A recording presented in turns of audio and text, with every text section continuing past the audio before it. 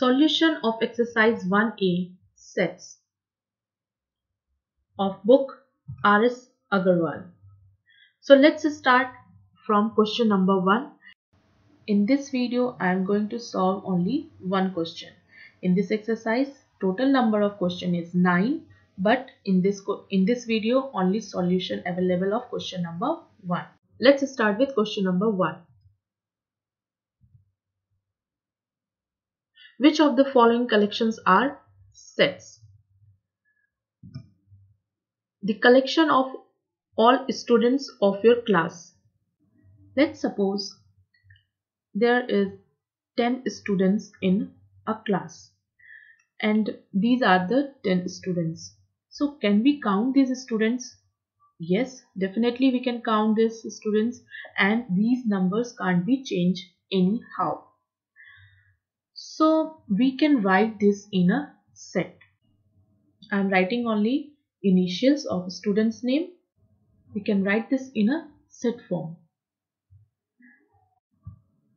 The collection of all short boys of your class. Short boys of class, but who will define what is the definition of short? Maybe it is 4 feet, maybe it is 4 feet 5 inch, maybe it is 5 feet. It depends upon person to person. It is not fixed definition that 5 feet person is short or 4 feet person is short or 6 feet person is short. So we cannot write this in a set because there is no particular definition of short boys. There is no fixed value for this. That's reason we cannot write the second question in a set. Question number 3. The collection of all planets of solar system. We all know that there is only 8 planets in the solar system and nobody can change this number. So this is fixed number for everyone. That's why we can write this in a set. Question number 4. The collection of 5 most talented writers of India. Again I will say no one can define talented writers. It depends person to person. Different person like different writers. So this question is also not a set. We cannot write this in a set form. Let's next come to question number 5. The collection of all interesting dramas written by Shakespeare. Again I will say no one can decide that this drama is interesting for everyone. Everyone has different choice, different taste. So this is also not fixed. So also we cannot write this in a set form. This is not a set. Next come to question number 6. The collection of all letters of English alphabet which precede K. There is no doubt that how many alphabets precede K. These are the alphabet which precedes K and no one can change this. So we can write this in a set. Next come to question number 7. The collection of all good athletes of India.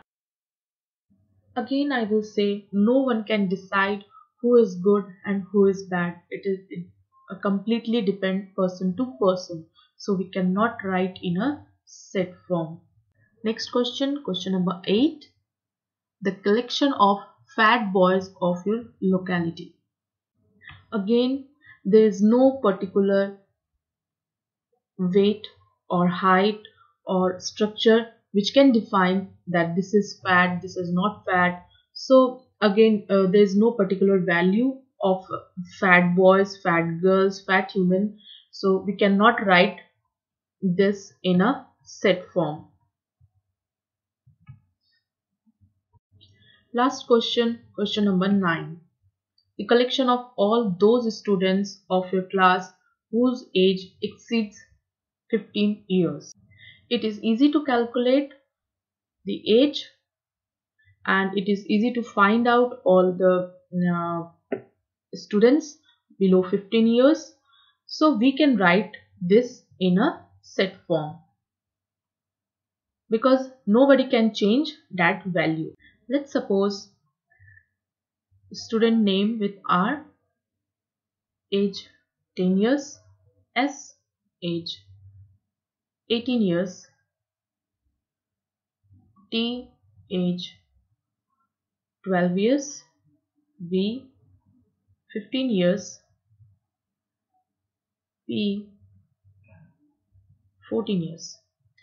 Now it is easy to find out below 15 years.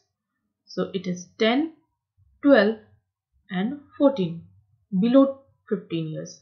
This is not equivalent to 15 years. So we will not count this 15.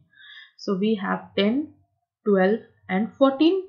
So we can write this R, and T and P are the students whose age are below 14 years, and we can write this in a set form. In this way we can write a particular values thing in a set form.